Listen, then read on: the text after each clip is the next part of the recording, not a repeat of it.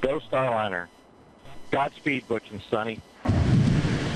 And with that, the Boeing Starliner capsule blasting off into space from Cape Canaveral in Florida. Although Elon Musk's SpaceX had made 9 trips for NASA since 2020, it is Boeing's first time taking a crew into space. Aboard today, 2 veteran NASA astronauts, Barry Butch Wilmore and Sonny Williams. They've been going through all the design meetings, they've gone through all the simulators. I'm sure they are 100% prepared and just excited to go today. It seems the third time's a charm after 2 previous launch attempts were scrubbed.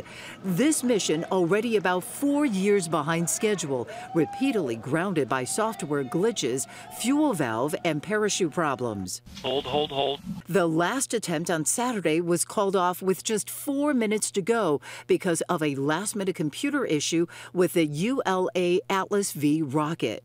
The vehicles were ready. We just happened to have, an unlucky ground card problem. That has since been fixed, and the 2 astronauts have been in quarantine since to prevent any illness. The pair will test Starliner systems on the way to the International Space Station, about 250 miles above Earth. They will spend 8 days in space before returning to the western U.S.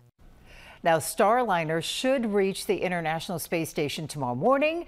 The docking is expected around 11 a.m. Chicago time, and depending on conditions, the earliest possible return date would be June 14th.